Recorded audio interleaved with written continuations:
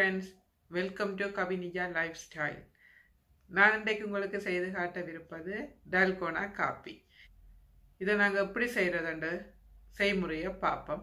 அதுக்கு முன்னாடி என்னுடைய சேனலை பிடிச்சிருக்கிறவங்க சப்ஸ்கிரைப் பண்ணுங்க, லைக் பண்ணுங்க, கமெண்ட் பண்ணுங்க, ஷேர் பண்ணுங்க. நாட்களில் நான் திருநெல்வேலி அல்வா எவ்வாறு செய்வதென்ற ஒரு வீடியோவை வெளியிட்டிருந்தேன். அதனை பார்த்துவிட்டு சில சந்தேகங்களை நண்பர் ஒருவர் கேட்டிருந்தார். எவ்வாறு செய்வதென்று விளக்கத்தை அளிக்கின்றேன். முழு கோதுமையை எடுத்து 8 மணி நேரம் ஊற வையுங்கள்.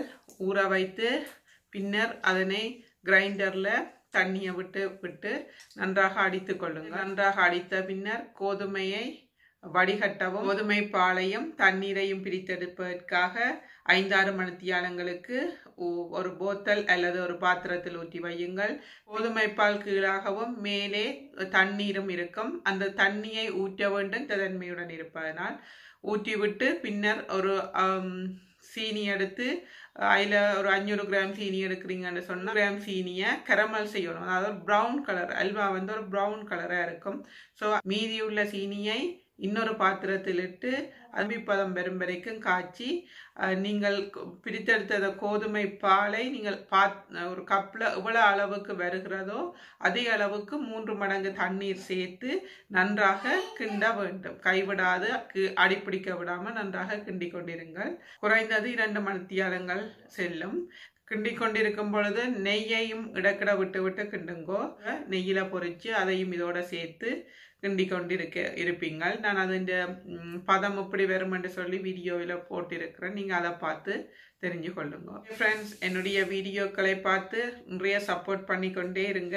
Dalgona காபி செய்ய தேவையான பொருட்கள் சீனி, நெஸ்காஃபே, சுடுதண்ணி. இப்போ நாங்கள் இதை எப்படி செய்கிறேன்னு பார்ப்போம். நான் இப்போ நெஸ்காஃபே வந்து இதால் 2 கரண்டி எடுக்கிறேன். சீனி அதே கரண்டியால் 2 கரண்டி சீனி. சுடுதண்ணி அதே கரண்டியால் சுடுதண்ணி 2 கரண்டி போட்டுட்டு இதை நாங்கள் இப்போ அடிக்க போகிறோம்.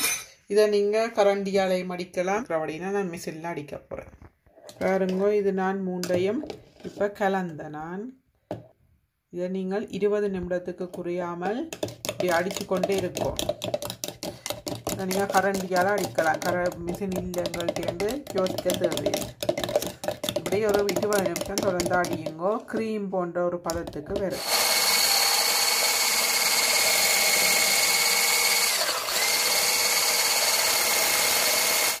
சூடான பால்.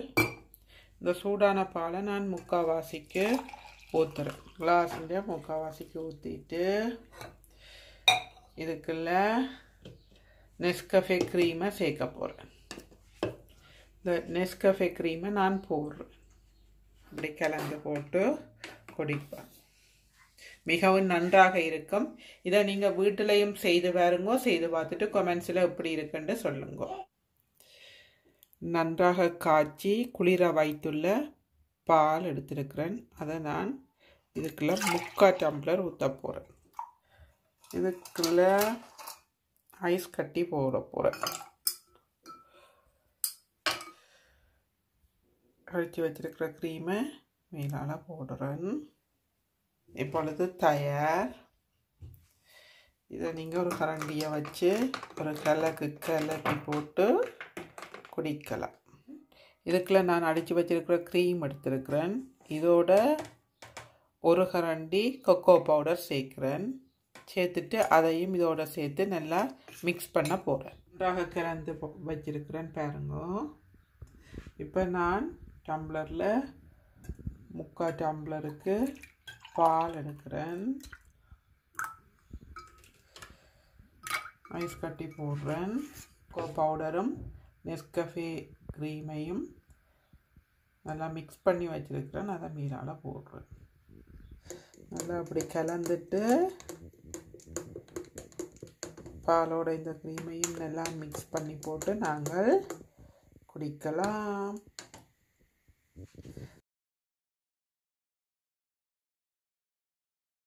டால்கோனா காபி எவ்வாறு செய்வது என்ற செய்முறையை பார்த்திருப்பீங்கள். இது 3 மெத்தட் நான் உங்களுக்கு இப்போ இதில் செய்து காட்டியிருக்கிறேன். வேற மெத்தட்லையும் செய்யலாம். நான் இனி வார வீடியோக்களில் எப்படி என்று சொல்லி செய்து காட்டுறேன்.